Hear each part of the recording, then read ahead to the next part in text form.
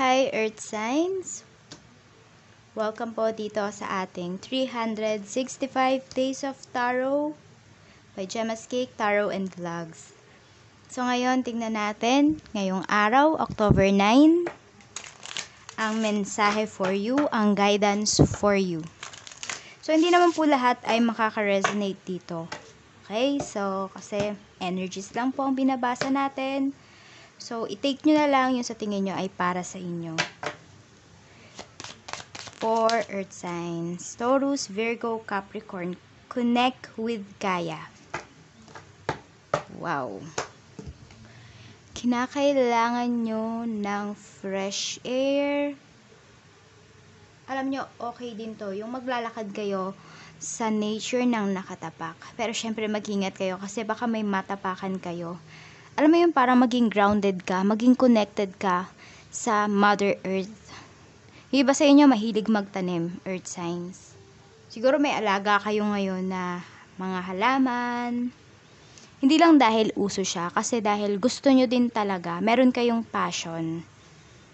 Tapos nag-e-enjoy kayo na alagaan yung halaman, i-nurture, diligan. Alam mo yung parang hindi na kailangang ipaalala sa'yo na, hoy, diligan mo na yung halaman mo. Natutuyo na siya, hindi. Kusa mo siyang ginagawa. Oh, yung iba naman sa inyo, mahilig sa pusa or sa hayop. Tingnan pa natin. What does your soul say?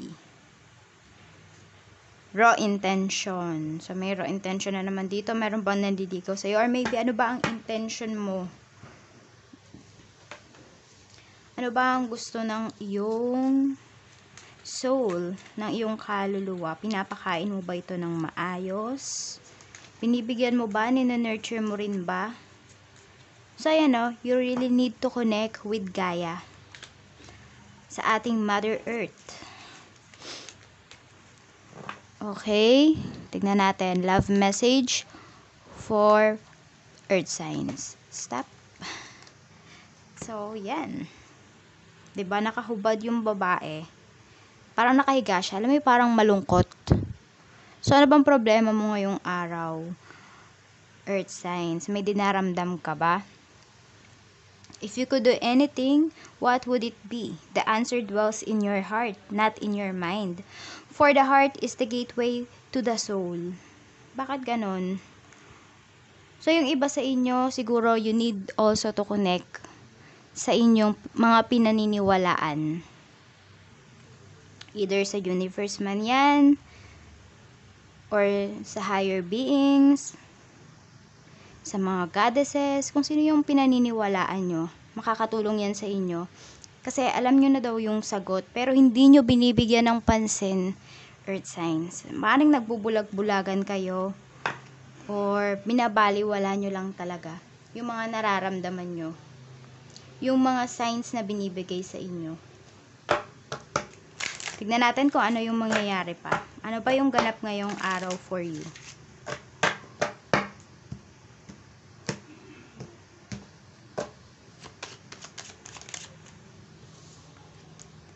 Occupation. Change sa ilalim. Tapos, journey.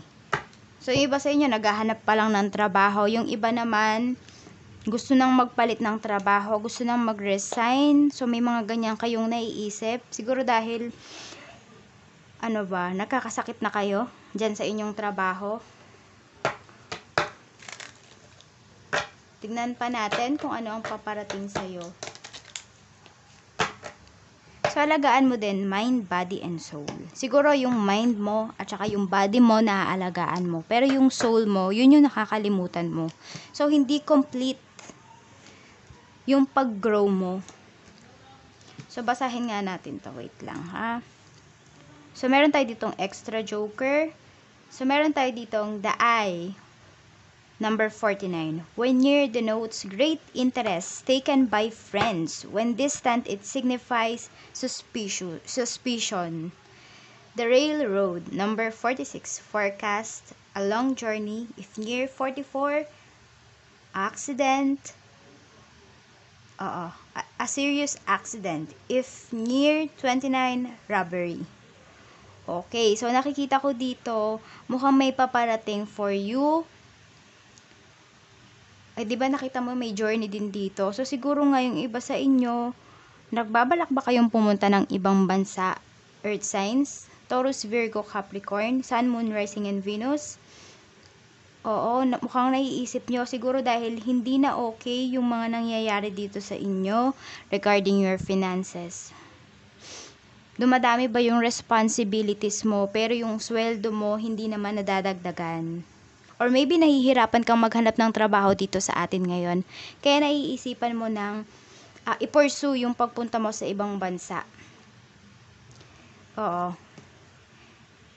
Okay, ito naman, great interest. So, may nagkakagusto sa'yo. Siguro, mayroon ding nagme-message sa'yo, may nangungulit, pero gusto mo munang, alam mo yun, kilalanin yung taong ito kasi hindi mo siya kilala, malamang gusto mo nga siyang kilalanin. What I mean is, gusto mo na mas lumalim pa yung pagkakakilanlan nyo ng taong ito bago ka sumagot sa kanya ng oo, or bago mo siya tuluyang papasukin sa buhay mo.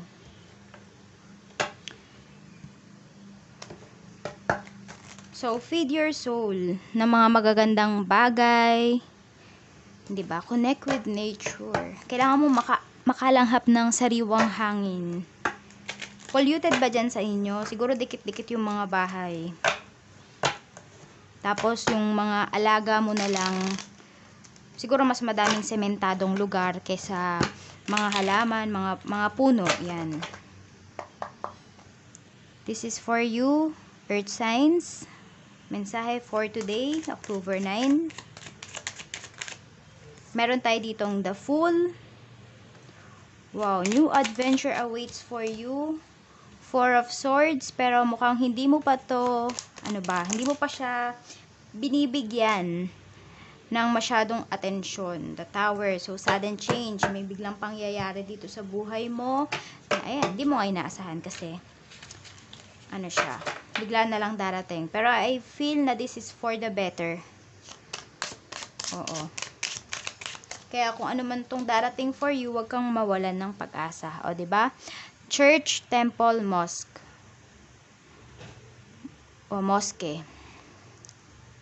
Recognize your spiritual authority. So, yun yung hindi mo nagagawa. Maaring you need, sabi ko nga sa inyo kanina, you need to connect sa mga pinaniniwalaan nyo, sa mga beliefs nyo, sa religion nyo, sa nakakataas, sa nasa taas. Kasi nakakalimutan nyo na siya. Maybe nagiging earthly desires yung mga, lately, earthly desires yung mga pinopursue nyo. Instead na pakainin yung inyong soul ng magagandang, alam mo yung magagandang salita. Yun yung nakakalimutan nyo.